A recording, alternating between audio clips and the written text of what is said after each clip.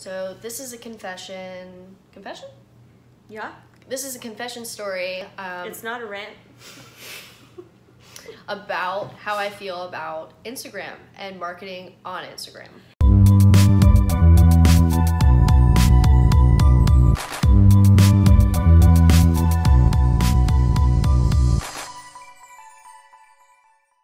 I am the artist disenfranchised by Instagram.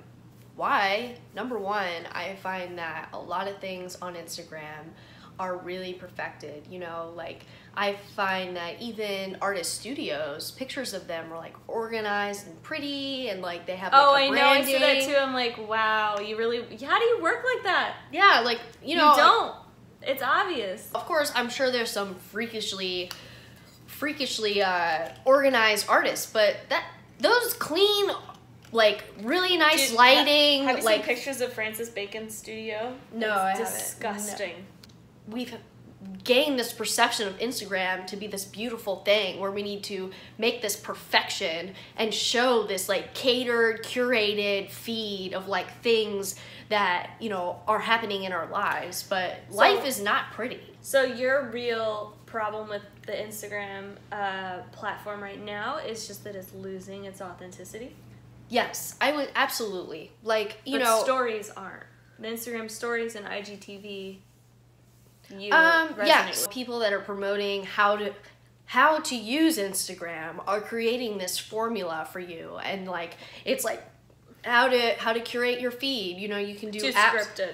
Yeah, you can do apps that are like Planoli, right? Where you can just have this beautiful feed and you have these beautiful captions that like inspire everyone. It's just like inspiration constantly in your face, right? But then, you know, they created stories, and stories are kind of, you know, people are becoming less interested in the content and more interested in the stories, right? Because number one, there's video. Number two, you can't spend hours a day trying to find the perfect picture for one post. You just need to video as things are happening, right? So like for example, a lot of my Instagram stories are things I cook, because I'm like, well, today the only thing I was able to do creatively was make these awesome tacos, and that's what I'm gonna talk about. That's more than what I can say. I'm like, wow, Melanie cooks, that's amazing. And also, you know, it makes me human. Like, I'm not just an artist creating paintings nonstop. My intent as an artist is to record, document, remember who I am as a human, right? Like, art, the reason why we have art is to show our humanity. And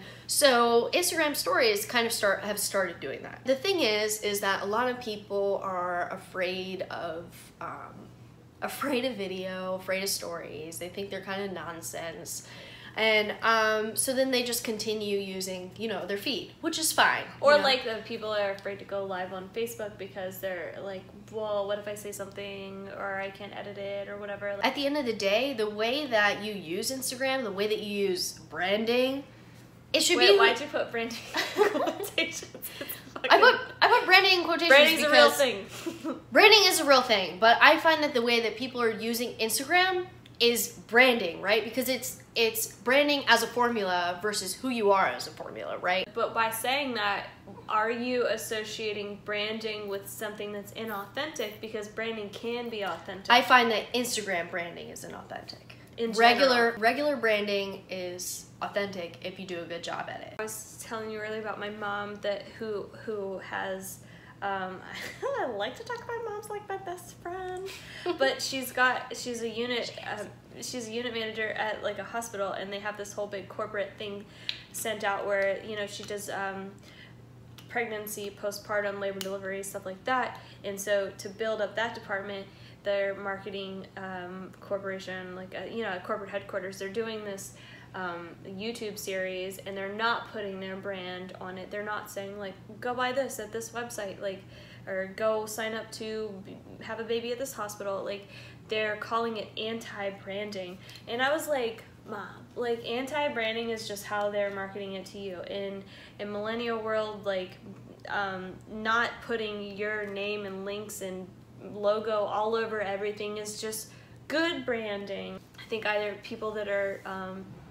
maybe using Instagram inauthentically or trying to get it to translate into sales sooner. You're marketing is not, number one, inspiring me. It's not making me feel like I'm seeing you as a human. It's not making me feel like I'm looking at something that's pretty. If anything, it's making me feel like I'm getting shoved content in my mouth constantly. When I look at my feed now, if I see 3 or 4 Friday introductions from the same user, I'm like, roll eye, like I've been following you for 200 years.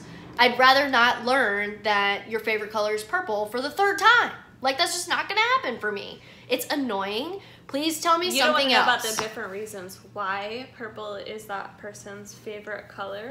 No, I don't. So what do you want then out of the Instagram? What do I want? Beautiful content is fine, but I want authenticity. I want your narrative. I want your journey. I want to see your experience. You vulnerable. I want to see you crying. Vulnerable. Maybe if crying. You're not crying on your Instagram stories, what are you doing?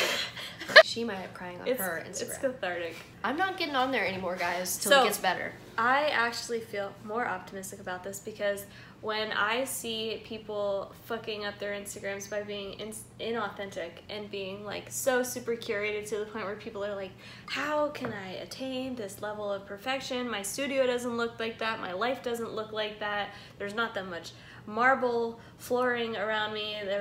Like I'm not in Bali twice a month. Like it's just how they're not relating to that. So when I see people fucking that up by being unrelatable, I'm like, great. I see it more as an opportunity, to be able to do better. If we can see the flaws in it, that's an opportunity for us. Right. So, yeah. I'm yeah. like, great. Use your stories. And that's about the end of that. You're gonna end it on that. Ending it on that note. I'm watching, guys. I'm watching. You're not watching because you're disenfranchised. That's right. I'm not watching. All right. We will see you guys in the next video. Melanie, thank you for your rant and thank you for your constructive criticism. And hopefully we can all use it to our advantage. And Mark Zuckerberg, request, make it better, please. For all of us.